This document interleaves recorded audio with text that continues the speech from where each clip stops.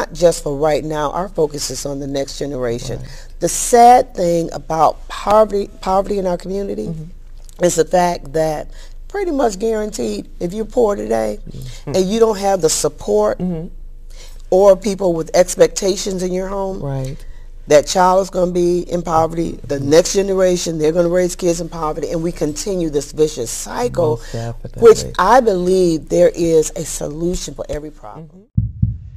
Hello, this is Barbara Dean Franklin. Welcome to my channel.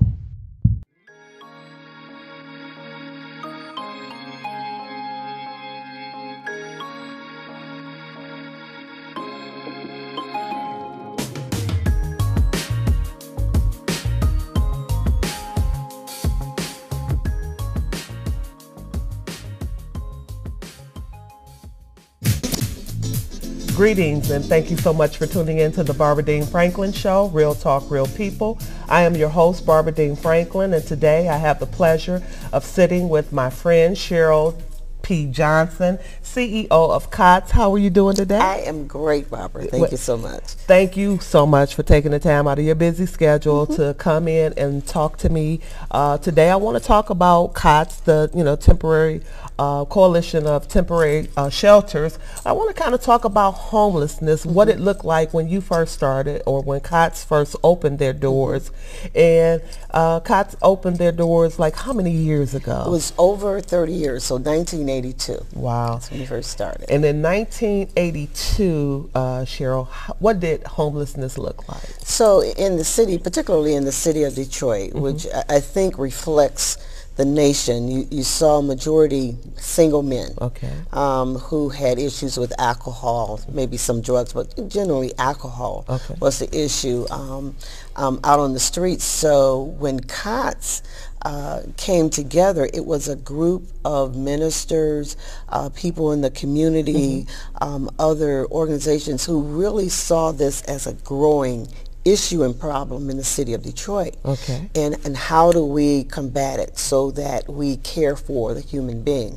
So COTS started with, I believe it was 22, maybe 44 beds over at the St. Peter's Episcopal Church, right across from the old Tiger Stadium, in the basement there.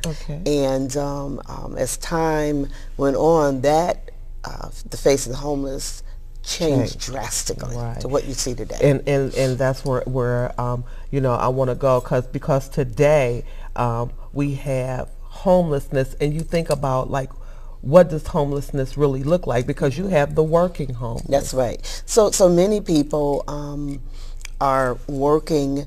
Many have jobs that what we call making livable wages. So today in our state, and so some people ask the question like, oh, you got plenty of housing in Detroit, and that is not true. You don't have affordable housing. So what has continued to happen, and we see this now at COTS, is this growing number of families that are coming in. So this could be mom, dad, children, or single mom in many cases, and that unfortunately is what's happening across the country. And with as I listen to you and we talk about the dynamics of families today, because now too we have a lot of grandparents that are raising children that are falling on really hard times, and you have temporary homelessness, so if they're displaced by then you have those that are just in and out of homelessness. They've been chronic. Yes, and so what I think about, and I thank God for COTS and all the things that you do, and hopefully we'll get a chance to hit on some of it, because it's just not the homeless that you address. You're doing so many other things as well. But as our government, are we doing enough to really help the people who are affected? So everybody's so easy to point the finger like this. Well, you're not doing enough. You should be doing this. And I'm going to tell you, I speak very candidly about it. I always point to the church, to be honest with you. I say in this day and age, sometimes we ought to be ashamed as Christian folks, because in our world, Christ should be the head, the leader, right? Definitely. And our nation should reflect that.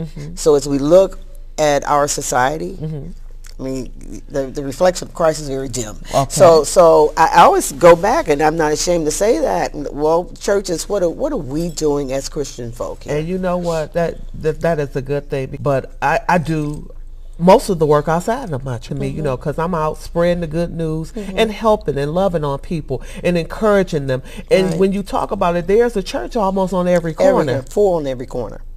Okay. And you are so right, because if there's nothing else, that we open up the doors and put a cot in. That's right. You know, because that's how we were raised. You know, back in the day when I was coming up, we all supported and took care of one another. And that's what I talk about each and every week on this show. It's about supporting one another, loving one another, you know, being there for each other. But how do we get back to that? I mean, how do you know, when the preachers are up there and they're preaching every Sunday, but, you know, as we are, you know, as we're talking every Sunday, when we come in there and we're preaching to the people that are sick, and we're trying to encourage them, and we're giving them the word, and we're telling them what thus said the Lord, what are we really doing? Because we can't, number one, can't go out into the community until we help the house. Yeah, and you're right about that. When you were talking, it made me think, in Acts, it talks about the people had everything in common. And here's why they had everything in common. It was because they saw a need. Right. And if I had a resource and you had a need, so it's not okay to sit in church. And this is the case where we actually sit in church and the person next to you is hungry. Or this person over here has another need. And prayer is good. I believe it is a key to the kingdom. I got that. However, some people, it's beyond the prayer. It's what do you do about that? And so that's our responsibility. And I think the church has really fallen asleep. Yeah, and I'm going to totally agree with you on that. And I truly wish that, you know, as a community, especially a community of faith, that we would sit together and not worry about which one starts the program that is most effective, but we all come together as a community and start a program that will address the needs of the people, that will help somebody today. I mean, we need to do this right now. You know, now we need to do it. So let's go back and talk about COTS, because COTS, you're down at 26 Peterborough. Is that where you do? 26 Peterborough. We moved from St. Peter's Episcopal, and there was the old Imperial Arms Hotel. Has a lot of history there, 8 stories. And when we got that facility, it was literally burned out. So the renovation happened floor by floor to what you have today. That's our headquarters, but we have other property. And that's what I wanted to talk about, because when you talk about COTS, you know, the first time that I came down, donated some clothes, you know, whatever, that's what I thought that it was. As a matter of fact, I was in there with Frankie, and that's when I came in to, you know, to interview for being on the committee for leading ladies, and we'll talk about that in a minute. But, you know, there's a wall, and she was showing me the different locations and the different things that you do. So let's talk a little bit about some of your other locations and what the dynamics of, you know, what you guys are doing in those different locations. So at our headquarters, we have 140 beds for men, women, and children, and we'll talk a little bit about how that's going to be transitioning later on. But we also realize that some people are homeless and need additional support, right? So there is what we call transitional services, where people move. If you're single, we have a site there at 26 Peterborough, but we have other sites, Peggy's Place, which is one of my favorite places, over by Mary Grove College. We also have 23 scattered units for women who are survivors of domestic violence. And we all know, especially in the city of Detroit and Wayne County, there is a huge need for housing and services for those survivors. And then we have other housing. We have COTS on the Boulevard, another building for families that are in transition. And so but the major part of what COTS does is permanent supportive housing. So sometimes you look at the name COTS, people automatically think temporary. But permanent housing for us becomes the, if you want to look at it, at closing that back door. So there are some people who are going to need support services for the rest of their lives. Normally people with mental health challenges, some physical challenges, and what they need, you know, those are the people that have been chronic, in and out of homelessness, because they didn't have the supportive services, the coaching, the mentoring to help them remain stably housed. So we have over 250 units of those hours that we actually own and have built and then scattered throughout Wayne County. Wow. See, now I wonder how many people, you know, just don't know that. And then the other thing, you know, and I don't want to go from, you know, because that's awesome, all the things that you're doing. But as I go back into that interview, you know, with Frankie, and she takes me into is it Bright Beginning? Yes. That's my favorite place. Okay, so I you know, I go through the kitchen where you know, we feed, and then she walks me over, and you know, she taps lightly on the door. I don't know what to expect. You know, I'm in a homeless shelter, and I walk behind this door, and then there's soft music playing, and there may be like 5 little babies that are sitting and their little swings are, you know, kind of rocking, and they're asleep. And then there's a lady, you know, and I don't know her name, but I saw her when I came to Fed. I was like, you're the lady that was holding the baby. You know, she's holding the baby, but they're all quiet. And then there are other babies that are in their cribs, and the lady and they're loving on these babies. And I'm thinking, like, how do they get them all to be quiet at the same time? But I do know one thing, that I felt the peace and the love. So they're working their gift. Exactly. Everybody has the gift. That's their gift. Exactly. As I walked in that room, it just consumed me to tears. I mean, actually, tears were running down my face. And I'm thinking, wow, this is awesome. So who's able to, I mean, because you're not just watching the homeless children that are there, you still provide a need for working people in the area. Right? Absolutely. So when people look at homelessness, they're, you know, at the core is poverty, right? So the core is poverty. People are poor. And we oftentimes, you know, focus at one aspect of it, but we can ever focus on the fact that poverty exists in our city to an extent that is just ridiculous, and begin to address all the issues, because it's very complex. So when you look at a poor person that comes into COTS, so you may have some physical disability because you aren't focusing on your health. You aren't focusing on the kids' education because you are poor and you don't have a roof over your head. And so what we do is begin to, you know, we start to look at what types of services are needed while you are here. So we want people to first be safe. We want them to be well fed. And because they come with children, you cannot take care of your business. You cannot go looking for housing. You cannot really work if you have children and you don't have a place where they can be cared for. So Bright Beginnings was created as a result of one of our board members saying, what about the children? I remember in the board meeting he said, what about the children?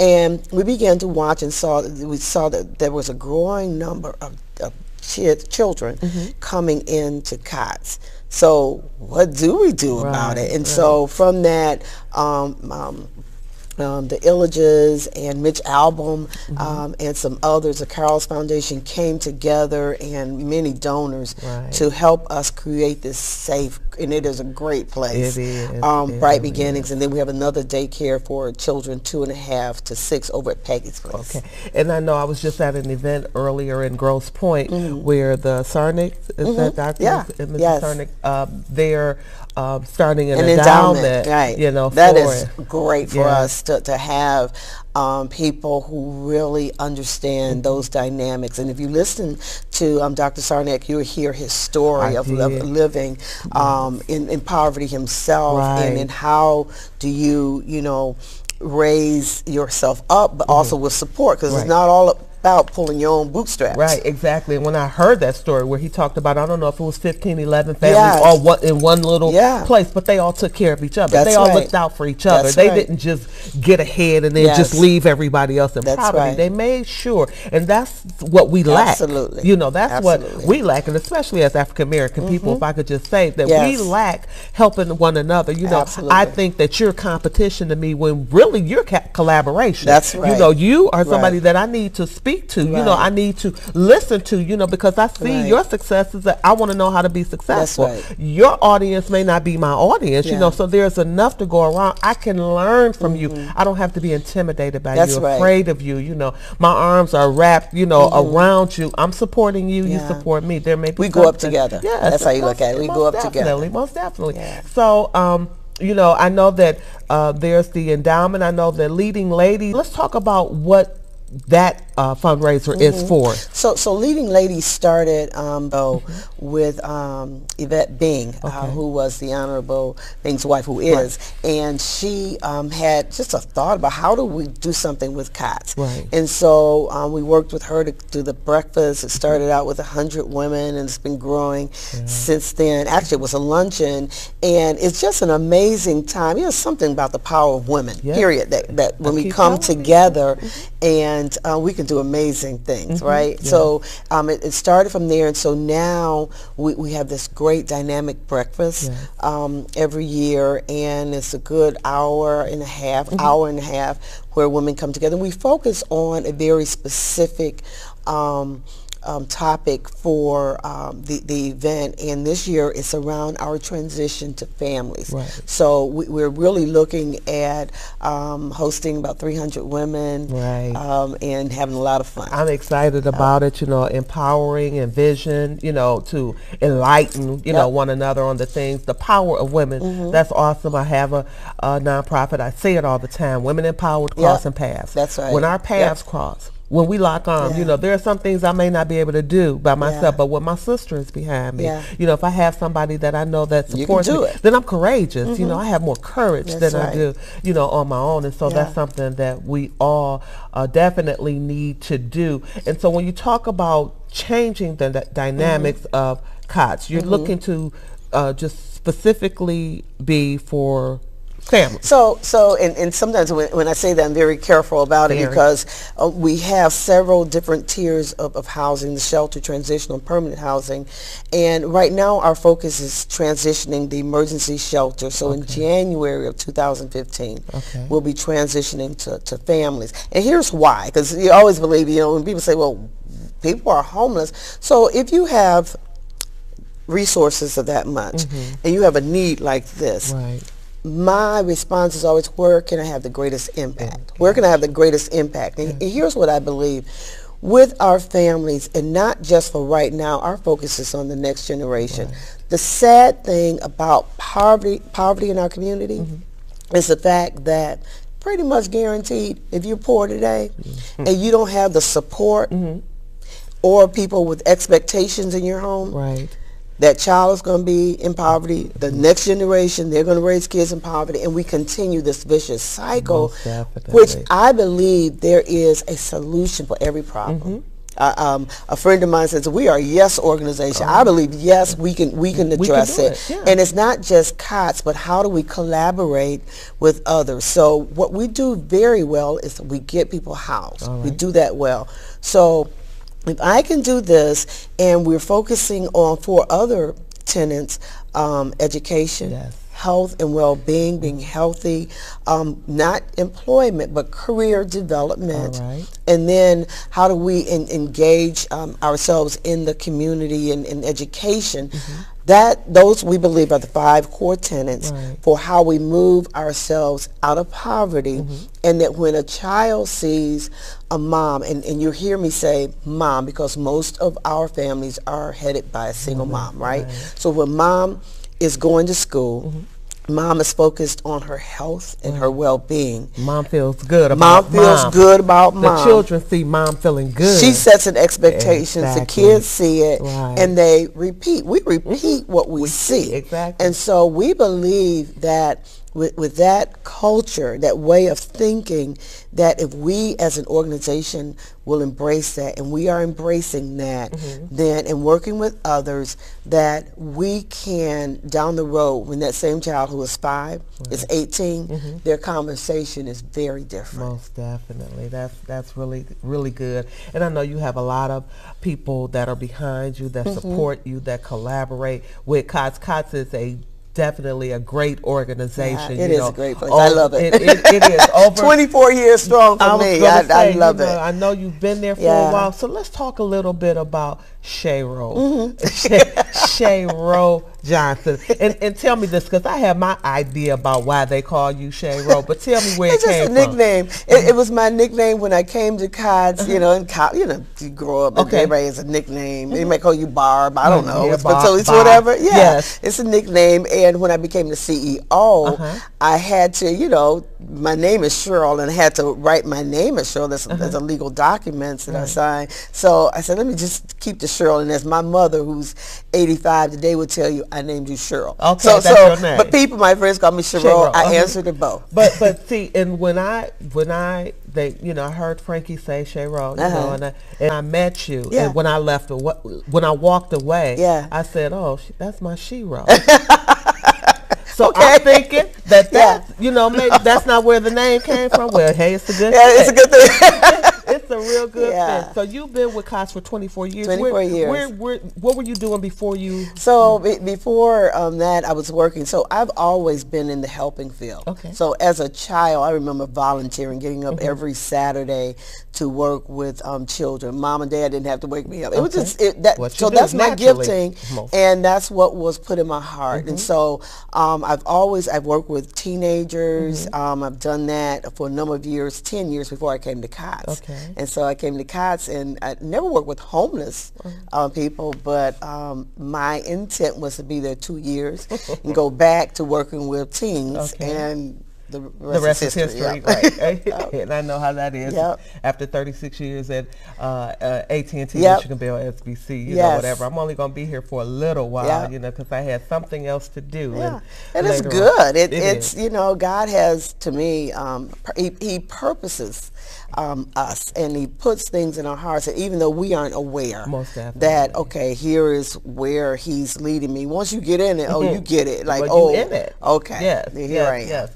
So now I know that one of the things that they shared with me is that, like, you took, is it 7 women up under you, or a few women, and you kind of do some coaching? You are a life coach? So this started a few years ago. I was really blessed to get funded through McGregor Fund, was a major foundation in our city doing some good work and support.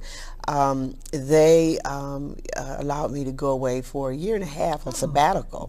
Wow. And it was the most amazing opportunity that really set in motion my coaching. So, I've been coaching people for years, but not calling it coaching, right? You just supporting, and you see it, but you don't call it.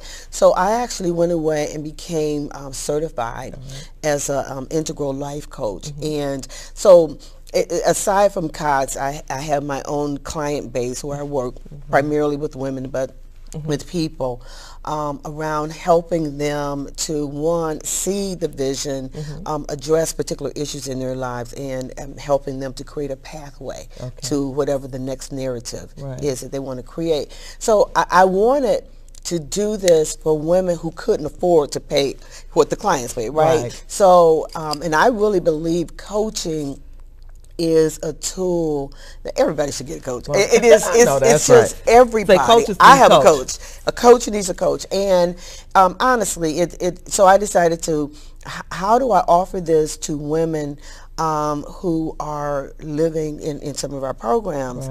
That turned out to be one of, to this day, the most amazing experience that I have had in my life to work with women. So you think, like, okay, these are poor women with all kinds of issues, but at their heart, they really want to be the best that they can be, not only for themselves but for their kids. That was just like, wow. Who wakes up in the morning and say, you don't want to be a bad mother? Absolutely. Who wakes up and say, I want to be homeless? I want to do this, and I know for a fact, from all the things that I've been through in my life, all I've ever wanted to do was be the best person that I could be, and to love people and have people to love me in return, for that to be reciprocal, and just to do good. That's right. So I'm grateful. One thing I want to do is I want to give out COTS, for you to give out COTS number. If somebody is experiencing some homelessness, they need to talk to somebody about how to, transition give us your number. So our number is 313-831-3777, and we have a website,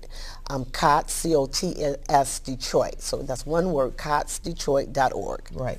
And then the next thing that I want you to do, because, you know, a half hour is never enough time. We're definitely going to have to, you know, do some follow-up, you know, to sit down and talk about some other things.